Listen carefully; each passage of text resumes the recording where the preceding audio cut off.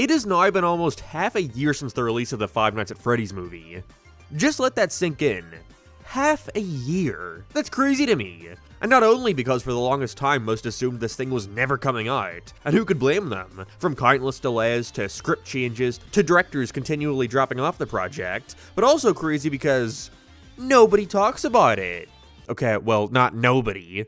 But considering this was one of the most highly anticipated video game movies of all time, along with the intense marketing push for it resulting in it breaking a bunch of box office records, it's strange to me that it seems like the only time I hear about it now is in reference to its upcoming sequel, with news finally beginning to trickle out about it, mainly that it is indeed happening. Glad to get confirmation on that. Now, of course, lack of continued discussion can't be used as an indicator of a film's quality or anything. However, when it comes to the FNAF movie, it seems that the general consensus is all over the place.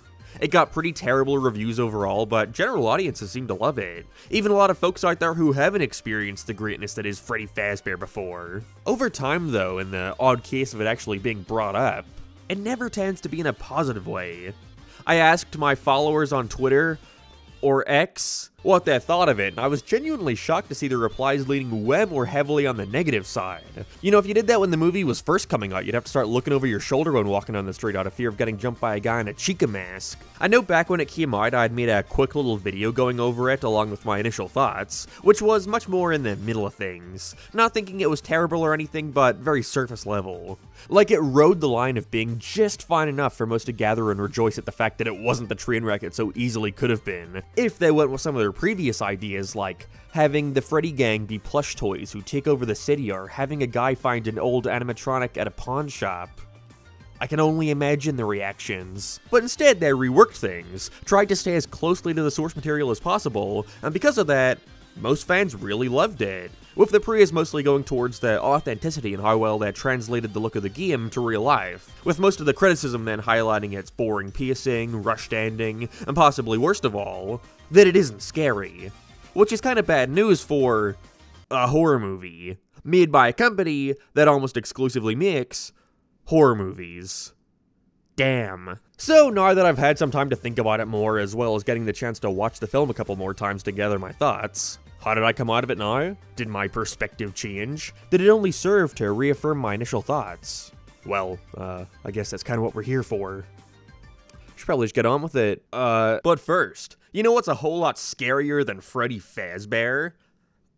YouTube sponsor. This video is sponsored by Storyverse. Storyverse is a new app for edgy short animated stories. It's like an evolution of comics and graphic novels in a new read-watch format for those who love a good story, but just don't want to read. I've been there. They work with different creative writers and animators all over the world, making sure each story stands out and is original. They've got all types, 2D, 3D, anime, and way more depending on the artist. They got everything from sci-fi to comedy with a bunch of stories you won't find anywhere else.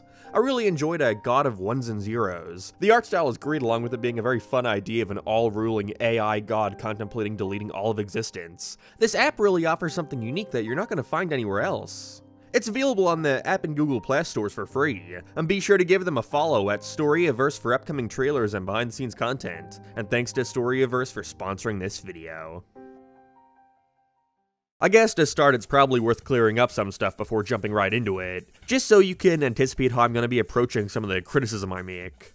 Because to get it out of the way, I still don't really hate the FNAF movie, despite having many talking points when it comes to what I don't like. Is it a good horror movie? No. Is it a good movie in general?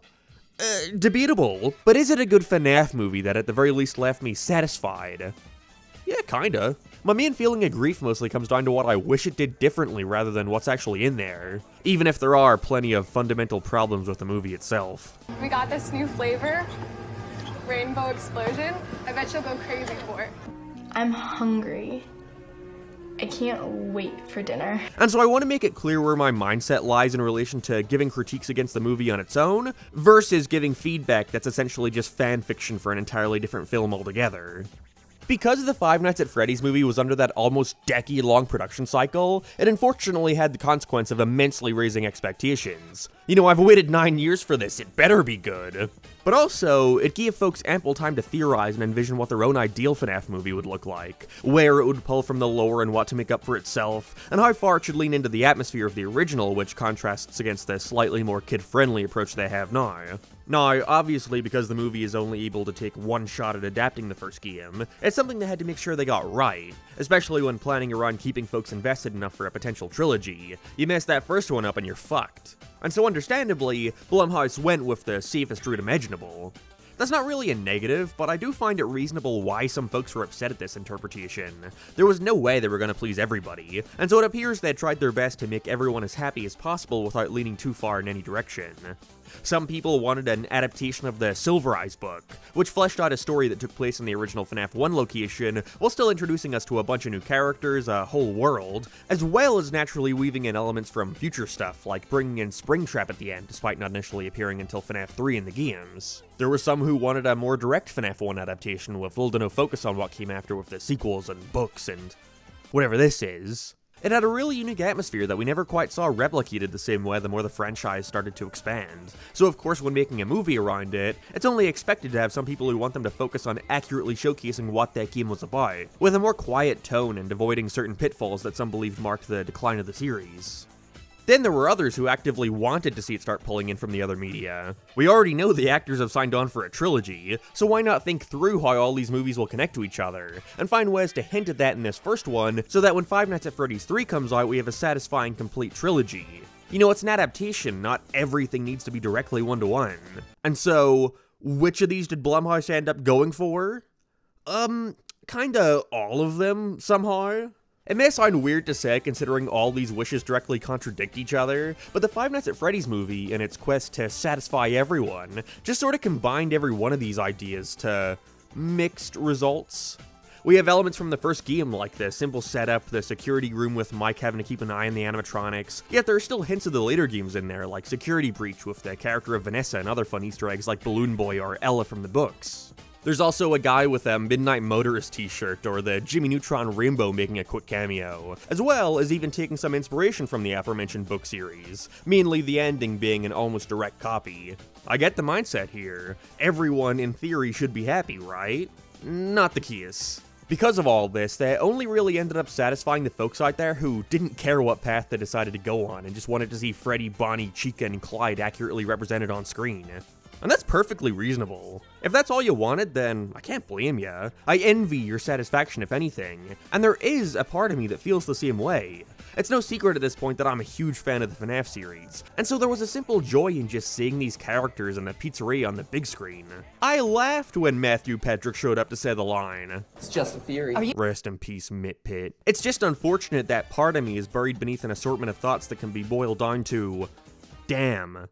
That could have been cooler. And that's what I kinda want to clear up before truly delving into the film itself, because there are going to be times here where I talk about a certain aspect I didn't like and wish was replaced with something else, or choices they made which I believe to have hindered the overall experience. And I understand to some why that can seem almost unfair in a way. You know, judge and critique the movie on what it did do, not because you would have rather it done something else.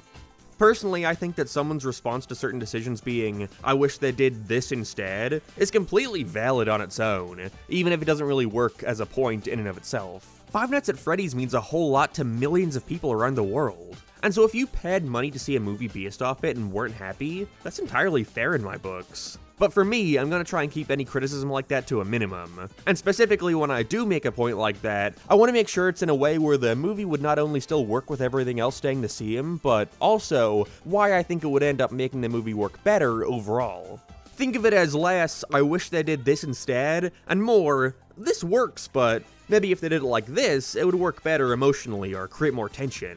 Got it? Great. Let's get into it. By the way, I recently launched a new channel with mega compilations of past videos revolving around certain topics with loud noises cut out and spliced together in a natural way so that it's unintrusive when listening to it as background noise while sleeping or drawing or working your night shift, I guess. Just don't forget to check those cameras.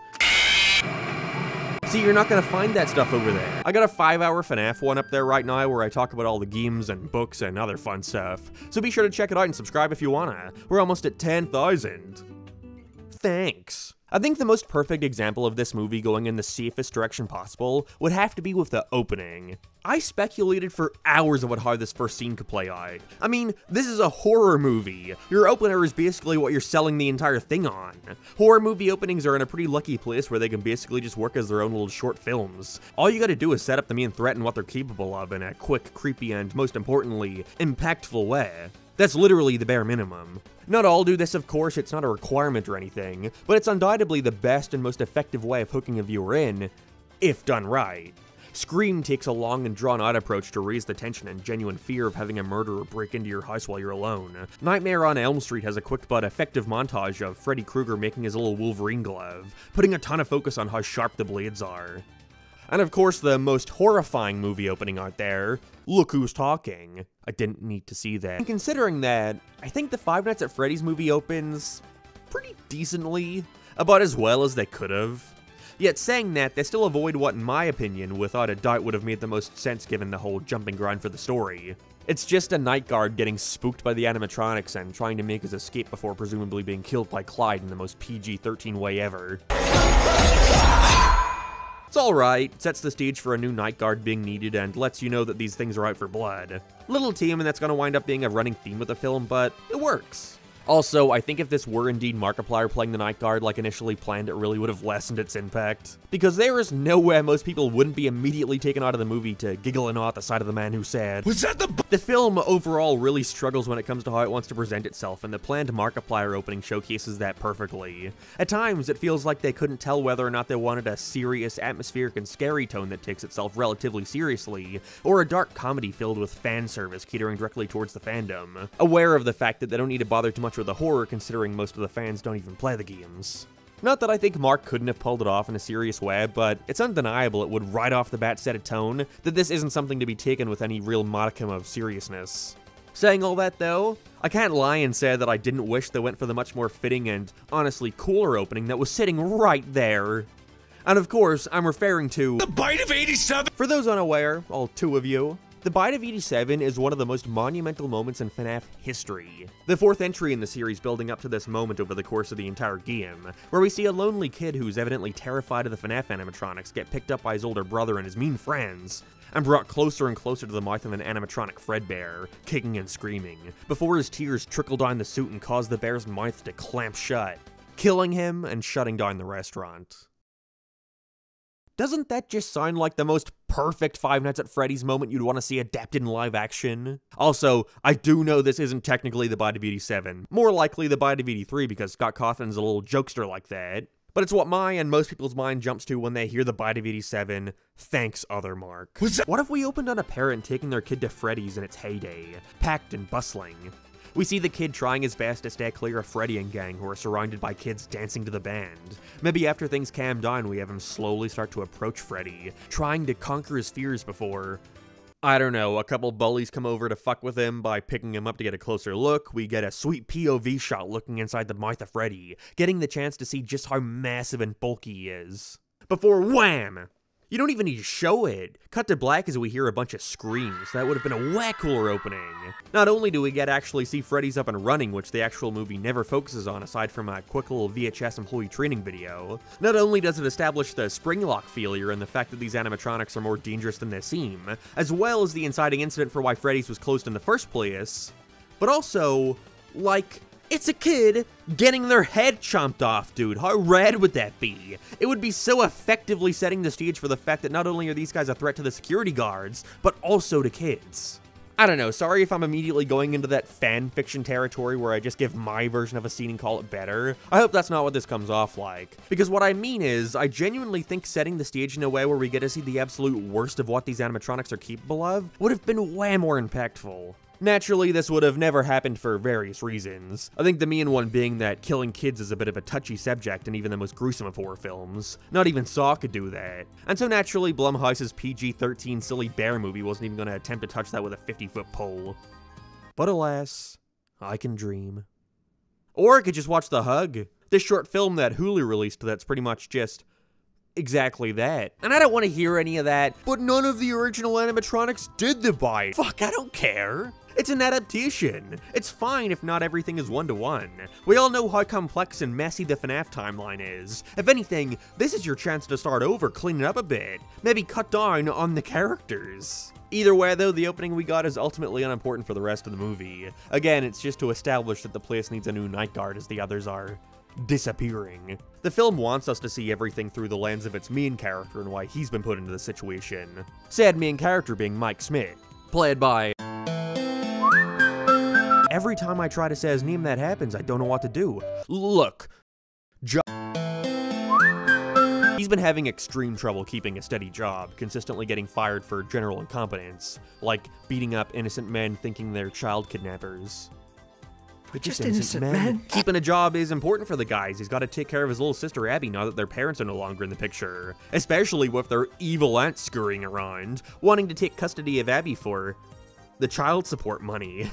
Wait, what?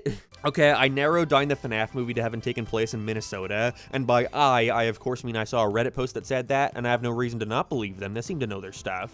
I then proceeded to get confused on how to use this Minnesota child support calculator, and so just ended up settling on the fact that the highest number I saw in relation to child support there was $600 a month. What is that, like 3 grocery trips? Most of that is going to end up going to field trip payments and Robux gift cards. Is it really worth it? That's rather nitpicky, I'll concede on that. I just think that this character feels completely out of place because I genuinely don't know why she wants Abby. Again, the money isn't that much. Point is, I honestly don't get why she's here. I mean, I know why she's here, to serve as extra motivation for Mike to want to keep Abby. She clearly doesn't want to be with this lady. But I think the issue is they went too far with her. She's too mustache twirly, literally having fucking meetings over coffee about potentially killing Mike to get custody. This would be fine in a comedy or a kid's movie, where a flat character like this is okay as long as they're funny, but here, where she's meant to act as a focal point of motivation for Mike, she just feels unnecessarily comedic. Like, why couldn't she just genuinely care about Abby's well-being and not trust Mike? Why don't we just kill him? Tempting. I assume it's so we wouldn't mind when she eventually gets killed by Golden Freddy later. You know, pretty much the only major characters to die by the animatronics here are guys that the movie grinds to a halt to establish being bad. But is it just me, or is it not more memorable and impactful when a character you actually like dies in a movie? Not even like necessarily, a character that you can believe as a real person. I'm going to talk about it way later, and I know this is a pretty controversial topic surrounding criticism towards the movie, but when it comes to stuff like this, it's hard not to see the PG-13 rating as anything but a detriment to the film. And not because I didn't get to see Freddy Fazbear paint the walls of the pizzeria with the blood of his victims, but because an age reading like that holds back much more than just the violence. It restricts the intensity, resulting in a film that's only willing to be violent and edgy when it's a character that they make sure you know is a bad person. Whatever, again, I'll get into that later. For now though, we have Mike's sister Abby, which I think is a character that works well in theory. Again, these animatronics were designed for kids' entertainment, so having our main character be responsible for a kid who's a clear risk when put near these guys is a cool idea and one that does a great job at building suspense. But on the other hand, introducing a main character like that results in the problems that can arise with having a kid actor. Hey, follow me. Again, touchy subject. I know a lot of folks out there who liked Abby, and at the end of the day, she's just a kid, who was also clearly a fan of FNAF. And so getting to be the poster child for the movie franchise must be cool. I'm envious. But at the same time, I just don't think she helps the movie at all with her performance, only leaning further into the idea that this is a horror movie for babies. I hate you. Hate you, Mike. Of course, this isn't just on her. If anything, I don't really put any blame on the kids' part. More so their writing and especially the poor direction. You know, it's their job to get a good performance out of the actors they choose. But at the end of the day, the performance of a child actor is incredibly dicey, more often than not falling into the completely unbearable category. While overall I think Abby's actress did an alright job here, definitely could have been a whole lot worse. But I just don't buy it, mainly within her interactions with the actual animatronics. She's 10 years old, yet they write her like she's 7, completely doe-eyed and soft-spoken, unaware of the clear threat they pose. Acting like Mike is being completely unreasonable for not wanting her to get close to them. Again, though, it ain't like it ruins the movie. I feel like sometimes people interpret criticizing actors, especially kid actors, as some kind of personal attack, you know, it ain't that serious. I just felt that overall, more often than not, her performance wound up taking me out of the film. But that isn't exclusive to her. These are things children learn to communicate almost exclusively through pictures. I'm aware I'm already starting off quite negatively, but I want to get it straight. For the first half or so of the FNAF movie, I was on board. I wasn't loving it or anything, but for the most part, I was thoroughly enjoying myself despite feeling as if some crucial aspect of the games were being ignored, aspects that I actively wanted to see adapted. I want to say for the first hour or so, they keep this incredibly slow pace that makes you feel as if they're building up to something big. I appreciate them taking the time to naturally establish the animatronics being alive and stuff, all that was fun. The franchise is like 10 years old, so of course I know the animatronics come to life, you know the animatronics come to life, hell, your grandmother probably knows the animatronics come to life. But I'm glad that they don't immediately start running around the pizzeria flossing up Mike on night one. Instead, I find it cool that they went with the approach of things gradually getting more and more spooky over time. Not only does it work for, like, pacing and all that jazz, but also it feels like a nod to the games, especially the later ones, where generally the first night will remain relatively harmless, the animatronics not doing much other than hinting at the fact that they're alive, with their advancements becoming more frequent and more antagonistic as each night progresses. With the most common source of scares in the franchise infamously coming from the jump scare, it would have been easy for them to abuse that, relying on mindless noises and animatronics lunging in your face. But instead, they take a slower approach that I liked a lot, seeing Mike get into the security office and learning more about this place by watching an old employee training tape. It was cool. They even include a couple fun nods to the game here too, like having it glitch out for a second with Freddy briefly appearing on screen. It's not scary, but I liked it. Saying all that though, the movie is missing one crucial aspect that I feel is all but ignored here, and that's the survival aspect, specifically in relation to Mike. See, while the opening security guard and the guys that later break into the pizzeria have to deal with hiding and or running from the robots, Mike never really gets that moment. Anytime he's at threat of being harmed by the animatronics, the tone seems to be much more focused on the action than the suspense and scares. When the film came out, I remember IGN made an incredibly negative review where they stated their wish that the movie had incorporated more of the gameplay loop from FNAF 1. You know, having to keep an eye on the security cameras and making sure the animatronics don't get in.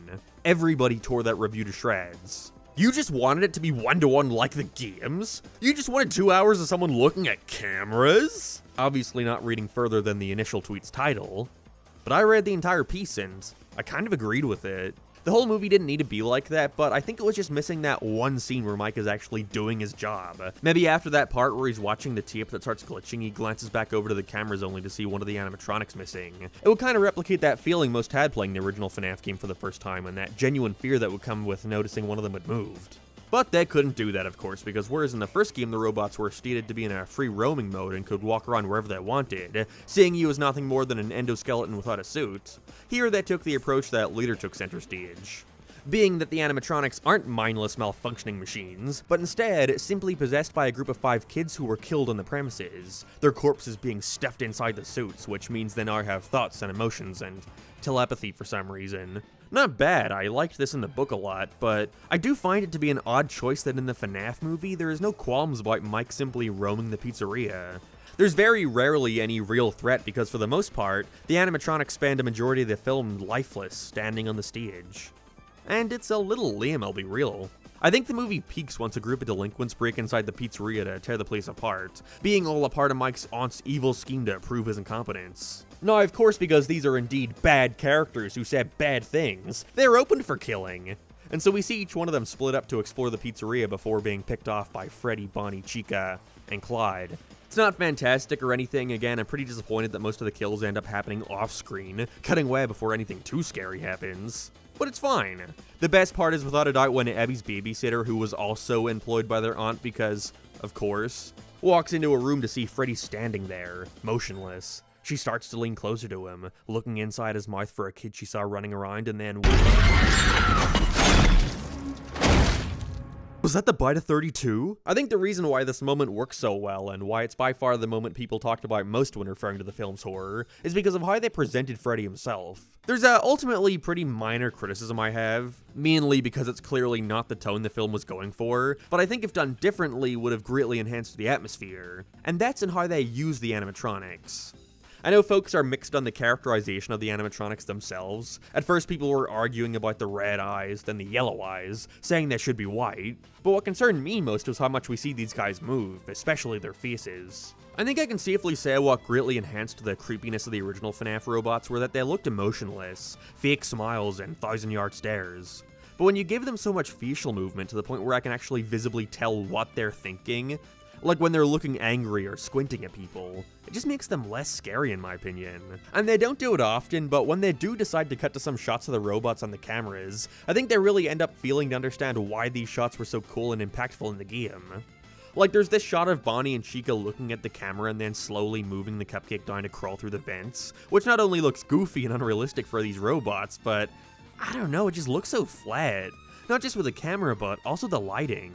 I feel like the easiest way to showcase the lack of style here would be by just showing you screenshots of the original game's cameras.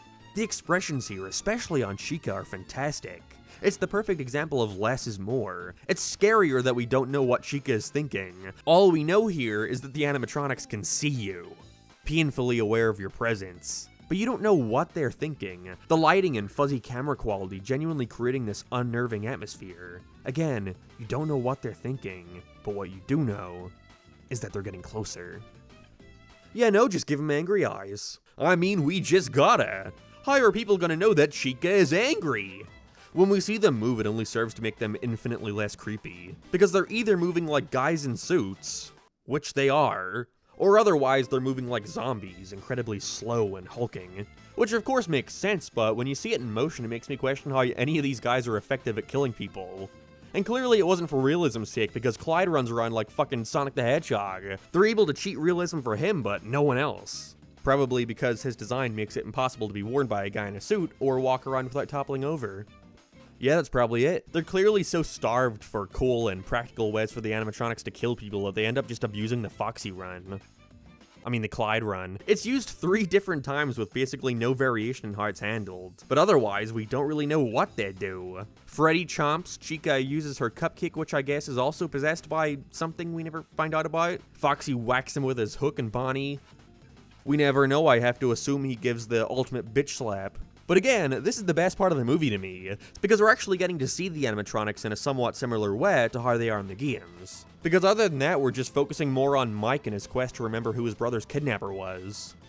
By dreaming hard enough. So usually, instead of monitoring the pizzeria, Mike is using sleeping pills to ensure nothing distracts him as he tries to access the deep recesses of his mind for closure, I guess. I mean, I can't imagine it's for any other reason. Officers, please, I just remembered what the man who kidnapped my brother 20 years ago looked like. 20 years ago. Great, can you tell us what he looked like?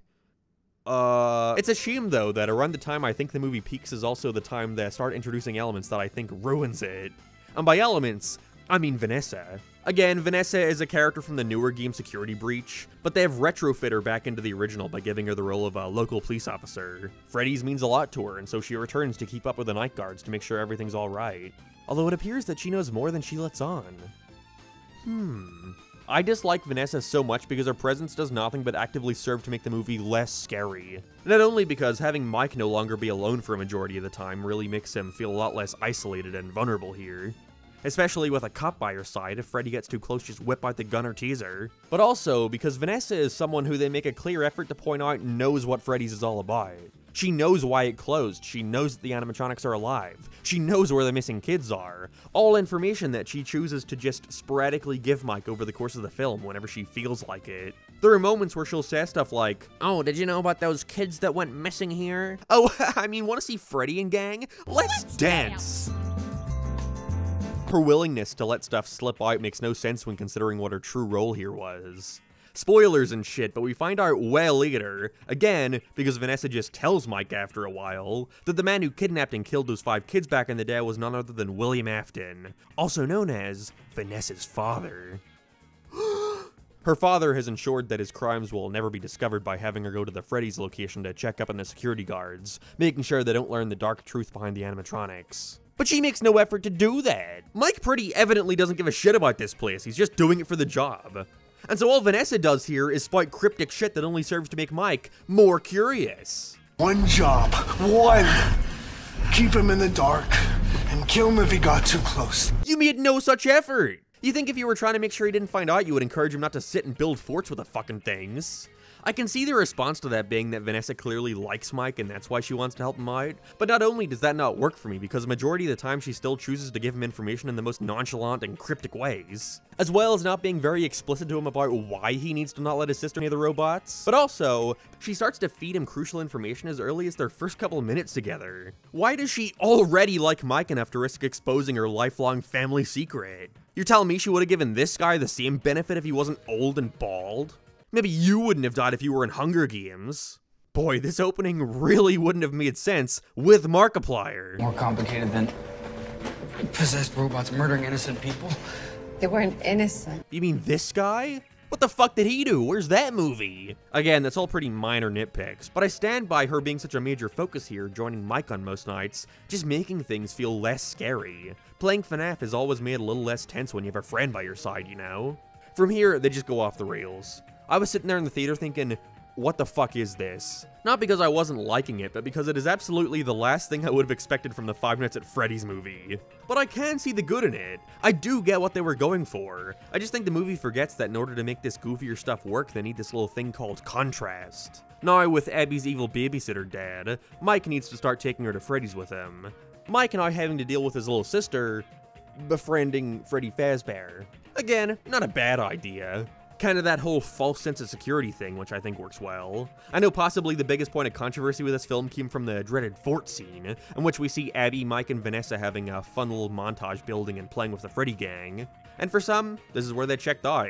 The last thing they'd want out of the tone of the Five Nights at Freddy's movie would be silly.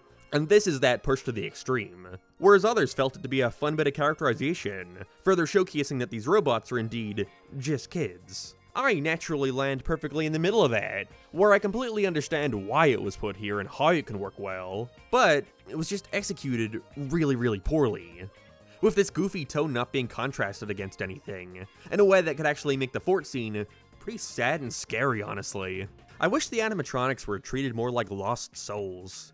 Like, that's clearly what they're going for with us seeing the ghost kids, but because more often than not they're just presented as normal kids who, you know, aren't scary or creepy in the slightest, it ruins that whole idea. You know, there's a way to make kids in a horror movie scary, and this is not it.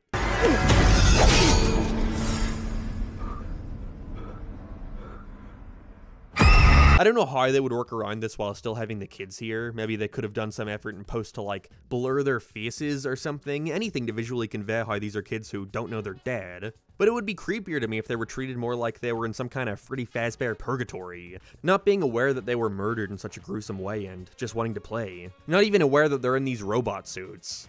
Which could create some suspenseful scenes with them and Abby where they don't know their own strength or whatever. But no, we see it many times they're completely aware of their Freddy Fazbear powers. What I think they really needed after this fort scene was a moment where the fun and games stops and shit gets real. Where Mike lets his guard down before realizing that these aren't something he should have his sister around. This is what they do, but it just comes from her strumming Bonnie's guitar and getting shocked. Wow, how scary. Something they never spend any time delving into is the fact that these kids' bodies were shoved inside the animatronic suits. This is revealed to us by Vanessa, just telling us, but I think this was a serious missed opportunity to show us how horrifying of a scenario this really is. Like, let's be real. A bunch of little kids who were taken away from their families, killed, their bodies hidden, never to be found.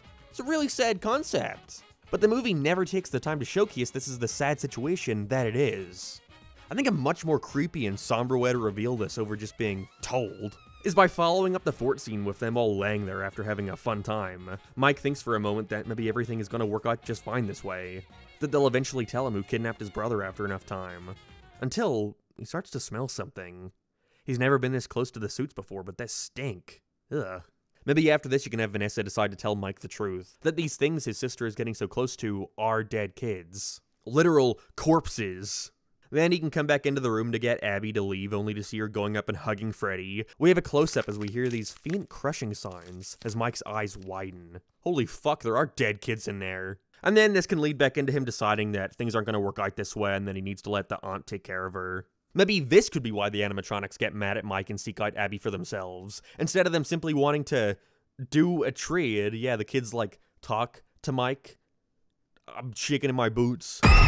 I just wish they took any obvious opportunity there to present this as the horrifying, despicable situation it was. Who knows, maybe there was an alternate version of the script where they did decide to delve into this stuff more, then got rejected for being too frightening, but it's a horror movie. This was definitely a Blumhouse decision now, let's be real. They've been focusing on primarily making low-budget, marketable horror films for over a decade now, and the owner, Jason Blum, clearly knows what does well. And right now it seems to be the PG-13 horror movie for kids. I saw Mithrigan in theaters, and my initial reaction to that was, oh no, this is going to be the tone of the FNAF movie, and I was completely right. Market your horror film around a merchandisable character that audiences will be sure to love. Keep the on-screen kills and horror to a minimum because that might scare some people. We want it to be just creepy enough to stick a scary tagline on the poster, to ensure folks that this is indeed a horror film, but we wouldn't want them thinking this is too scary. We gotta keep that age rating as low as possible so kids can still see it. It makes sense, FNAF is a franchise where a majority of the fan base are most likely around that 13 age mark. And PG-13 isn't automatically a death sentence for a scary movie. You can do more than just be scary by having blood and guts everywhere. It's all about working within your limitations. But with a FNAF movie, it appears that going in from the get-go, the writer and director had basically already accepted that they were just making a dark comedy with a scary exterior. Like, what is this? The only issue they have here is, this is Five Nights at Freddy's, a series which entire starting point is child murder. Of course they had to include it in there or else folks would be furious, but there was clearly an effort here to distract you from that as much as possible, which is definitely shown through the lack of time and attention they put on this serious, scary topic, because if they delve into it too much, then that can risk upping the rating. Kidnapping and killing the kids? We can do it if it's pixel art? But there are kids in the suits though. Yeah, so focus more on the silly aspects of that rather than the somber and depressing side. Well, what about the killer? Can we show him? Yeah, but be sure to make him as unrealistic as possible. Just exaggerated enough for us to get away with it. Think of him more as a villain than child murderer. You, however, are finished. Farewell, my gooseman. There was no real effort here for the movie to even try to take itself seriously. Now, of course, the idea of 4 walking, talking anthropomorphic robots is an inherently unbelievable idea that some people were going to find funny no matter the context. And I think the filmmakers were aware of that too. And so sometimes instead of trying to show why this goofy concept is to be taken seriously, they instead decide to lean into it, with jokes at its own expense. Like, I was laughing my ass off when Golden Freddy appeared in Abby's house and killed her aunt, along with the rest of the theater, might I add, because I just couldn't help but imagine a scenario in which Golden Freddy had to actively walk undetected from the pizzeria to their house. And in case anyone wanted to suggest maybe the ghost kid used their powers to teleport to the house or something, the film instead chooses to say, no, he indeed did goofily make his way to the house where everyone could see him, proceeding to hail a taxi for a joke. This is the last thing I'd want to do if my goal was trying to make the audience fear for Abby, being lured back to the pizzeria to be killed. But then that's where I realized, oh, that's because that isn't their goal. This movie puts comedy and silliness higher on the priority list over horror or tension. And that's a fine direction if that's where you want to go with it, but it's not unreasonable for a lot of fans to look at this and just think, why? You couldn't have at least tried to take yourself seriously? Because otherwise, the only time they even really try to take this situation seriously is in that brief moment where Vanessa tells Mike the truth. And another showcase of this film's serious problem of tell, don't show. It's so bizarre, the movie is 2 hours long and has a bunch of fluff in there that felt unneeded. It's not like there was no time to explore this stuff, but the reality of the situation is, the movie didn't want to. Because it would mean actually having to address this terrifying concept. Maybe little Jimmy wouldn't want to ask his mom for a Freddy plush if it was explicitly shown that there's a dead body inside. I guess I mostly hate the Vanessa stuff because it leaves little to no room for interpretation. There's no sense of discovery for Mike. He's just told everything point blank, only when it's necessary. This movie is really missing that scene where Mike goes out of his way to actually research this stuff. Instead of Vanessa randomly bringing up the missing kids incident despite it actively going against what she's there for, what if we had Mike run across a stack of newspapers in one of the closets that topple over? He sees one that reports on the incident, revealing to him visually why this place closed down. That's where he starts to get more suspicious, especially with them starting to move and befriending Abby. Maybe he looks up an article somewhere that explains the Bite of 87 incident, or how the kids' bodies were never found. And upon reading, everything starts to click for him. He remembers the strange smell. He remembers the cracking sound when Abby touched them. That's the moment where he puts all the pieces together and decides not to take her back. Doesn't that sound like a movie with tension and suspense? He knew there's one place they'd never think to check because why would they? I mean, sure, it works. During this exchange, Vanessa also informs Mike that William Afton is going to be here soon, which is poor timing as the animatronics are currently trying to kill Abby. Oh no. It sure is good that Vanessa just gives Mike all the equipment he could ever want to one-shot all the animatronics. Ah, scary. From here, William just unceremoniously appears from the shadows, donning a familiar yellow rabbit suit, the one he used to kill the kids all those years ago. I mentioned it earlier, but William Afton is just a goddamn supervillain here. He hits everyone and everything, even stabbing his daughter. It was pretty obvious he was the villain from the start in the way he acted, with Matthew Lillard being the one to give Mike the job at Freddy's in the first place after recognizing that he was the one to kidnap Mike's brother all those years ago.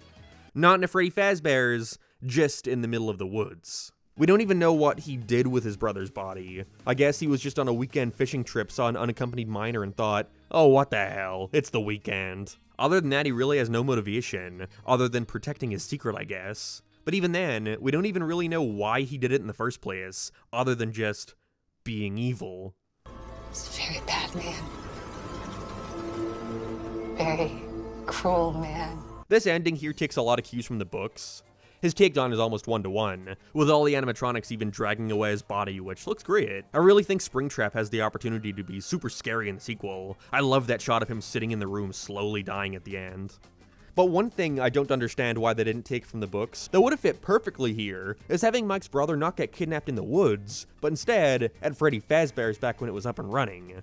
The main character also having a missing sibling which was revealed to have been killed by Springtrap, which of course was then later revealed to not be their sibling, but themselves, us finding out that the main character was nothing but a robot duplicate the whole time, whatever. Just that nugget there is what I want. Mike's brother being kidnapped at Freddy's. Not only would that make more sense considering William has never been seen killing kids in any other place but Freddy's, but also, it would give Mike more of a reason to be anything other than a plank of wood the whole movie. He doesn't give a shit about what's going on, he just wants the paycheck. He's not bad, I didn't hate him or anything, but I also didn't like him at all. He's kind of emotionless. Now imagine a situation in which Mike's only option for keeping custody of his sister was to work at the same place where his brother died years ago.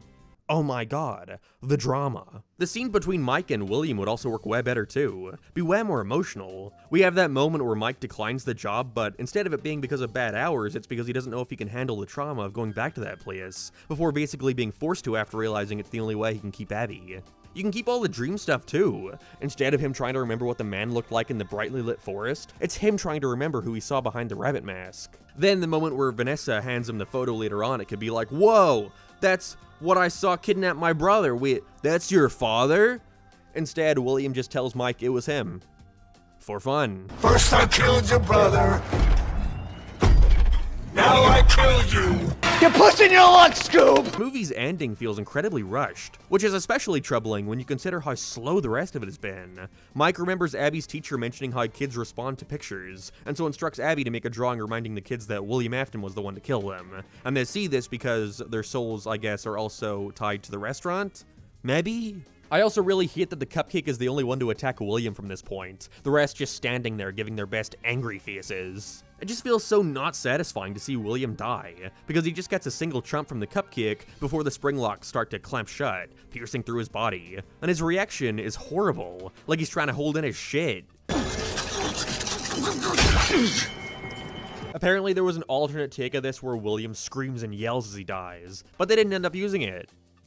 I wonder why. I saw a lot of negative responses to the PG-13 announcement being met with fans defending it by saying the original FNAF game wasn't that gory, but I think that's forgetting that a movie's rating represents the limitations for a lot more than just whether or not there'll be an excess of blood. Of course that's a factor, but there's also the language that can be used and not just fuck or shit. Again, not putting too much on the whole dead kids thing, and when they do it's nothing more than a throwaway line, not too much descriptive language can be used. Like having William getting violently killed by the spring locks is somehow seen as fine if he's reacting to it like he just stubbed his toe, over a more realistic reaction. I feel the more real it gets, the more they risk upping the rating. As well as the film's overall intensity, like it's entirely possible for the FNAF movie to contain no blood and still be scary, but there is the risk there of it turning out too scary, which would still bring the age rating up. even if there was no blood in sight or all the harm was implied and done off screen. It's why they could show the aftermath of the guy getting his face ripped off, whereas while it was actually happening, this is all we get. And sometimes Blumhouse have re-released versions of their films that have a higher age rating, like Mithrigan for example, but all it really does is add a single fuck word, and a couple of the deaths holding on for a second or two longer so you actually get to see the damage done. That was the difference between PG-13 and unrated. Although I think they used unrated in that movie's case just for marketing, but they made it clear FNAF was not getting that same treatment, an unrated cut. And it's because that version of the movie doesn't exist. It's not like they had all this cool stuff they had to cut and post, no. Instead, they actively went into this movie knowing exactly how far they could ride the line, and I think it's resulted in it feeling so tame compared to what could have been. After this, the animatronics just walk away with Springtrap and the building collapses, and Freddy lets out a dino yell for some reason. From here, we see Mike visit Vanessa in the hospital, take Abby home, and rests knowing that this chapter of his life is behind him. Wait, really? That's it? Everything kind of wrapped up a little too neatly here. Vanessa has admitted to not only being complicit in the murder of, at minimum, 5 kids, and being involved in the further murders of countless security guards. I guess you're just conventionally attractive enough for me to know that deep down, you're a good person. But if you ever try to kill me or my sister again, why I oughta. Also, you're just not gonna tell the police about the missing kid bodies being inside the suits. Live by all you want, but there are like corpses in there, possibly with still alive parents who never knew what happened to their beloved children. It's very odd that this is something that is never acknowledged. Again, because if they do, then they actually have to deal with the tonal whiplash, whereas they'd much rather end the movie on a sweeter note. Can we visit them sometime? Hey Mike, isn't like your aunt lying dead on the floor in the next room? She was kind of murdered, literally last night and nobody has addressed it. The police never questioned how she died in your home. Wouldn't this be the perfect time to tell them about the kids' bodies in the suit? How about you tell the police that the killer is literally captured and immobilized in the restaurant? No? Alright, the past is in the past, I guess. Of course, this is so they can leave things open for a sequel, in which I can only hope they bother to give the film an ending that doesn't just purely exist to set up the next. And that's my thoughts on the Five Nights at Freddy's movie. Okay, well, not really. Obviously, I focused a lot on the negative aspects there. Again, ultimately, my thoughts on the film lean more on the bad side. But that isn't to say there's nothing worth praising, such as the animatronics and overall feel of Freddy's. I appreciate the liberties they took, not making it one-to-one with the games. They went for a much darker aesthetic, avoiding the whites and grays of the game's location. I think that was to ensure that in scenes where they're in the main area, things don't look too bright. I think the whites would have been distracting, and so I appreciate the more 90s Pizza Hut feel instead of directly basing it off real Chuck E. Cheese locations. And despite me not loving how the animatronics were used here, I think they all look fantastic. It's not one-to-one. Overall, I think the originals look a lot skinnier than the real-life ones used here, but that was clearly necessary for being able to have actors get inside the suits, but it works. And they all do look amazing. Chica and Foxy especially. I think overall, though, my biggest issue with the FNAF movie is that they tried to please everybody. With the Sonic movie ordeal from 2019, I think movie studios have finally understood that when making video game adaptations, making it actually look like the games you're adapting is important. Who would have guessed? You know, it's not as if that's the whole reason people are going. For a while, it appeared like studios were almost embarrassed to claim their films was a video game adaptation, trying hard to stray in a direction they think would appeal to more people, usually taking nothing more from the game aside from the character names and general outline. Like, okay, look at the video game Rampage, now look at the movie adaptation. But now with the success of Sonic and especially Mario, I think executives are finally starting to realize that to make a popular and profitable video game movie, you don't even need to make it good. You just need to show the audience enough of the imagery they would want to see translated on the big screen. Again, look at the Mario movie. That could have been nothing but Mario renders being dragged across the screen for 90 minutes, and people still would have said, well, it's a kid's movie, what do you want from it? Or a better example in Sonic the Hedgehog. Again, all they did was change Sonic's design, the script stayed exactly the same, and it took what would have been a guaranteed 3 out of 10 to more like a 6. If there's one thing I can say about Jason Blum, it's that he's a smart businessman. He knew exactly how far to go to make the most serviceable, palatable adaptation of Five Nights at Freddy's possible. And it worked. And if you like the Five Nights at Freddy's movie, that's perfectly fine. Again, there is a part of me that kinda likes it too. The part of me who was satisfied with just seeing these characters on the big screen. The franchise has gradually moved further and further away from the horror, more so focusing on the sci-fi themes they've been injecting, quite literally in some cases, into the story. And while I'm not sure how the movie universe is gonna delve into Remnant and all that jazz, if they even do, I do think that some stuff reaches a point of being too strange for general audiences that I'm sure Jason would like to stay clear from. But all in all, I do ultimately understand why they went in the more comedic direction they did, with it obviously making the film a lot more marketable. I guess it just disappoints me because the franchise is so far removed from where it began, with a good chunk of fans out there falling out of love with the franchise over this new approach. And so it felt as if this movie was the series' last chance to go back to that first entry, go back and give the fans of it a genuinely good horror movie that capitalized and expanded upon what made that game so creepy, the feeling of isolation and vulnerability it evokes. And then glossing right past that feels like missed potential we can never return to. I think it was just missing that 5 to 10 minute scene that really honed in on what made the original FNAF so great, having Mike actually have to try and survive his Five Nights at Freddy's. But alas, what do I know? General audiences loved it for what it was, and it made a shit ton of money while building excitement for the eventual sequel, which we're just beginning to get news trickled out to us about at the time of writing this. Scott specifically mentioned wanting to take in criticism from this film and keep it in mind while working on the second, which leaves me hopeful for the follow-up. I guess the main piece of feedback I can give, though, don't be afraid to take this world and these characters seriously. You don't need to wink and nod at the audience that you're aware of how outlandish this is. You don't need to make every bad guy so overly evil so the audience doesn't care when they die. You can focus on the more real and scary elements that come with such a genuinely terrifying concept, instead of trying to act like they're a mere footnote, something to brush under the rug to ensure marketability. I just want the Five Nights at Freddy's movies to be good, but aside from a couple fun and genuinely cool moments here and there, this one just isn't.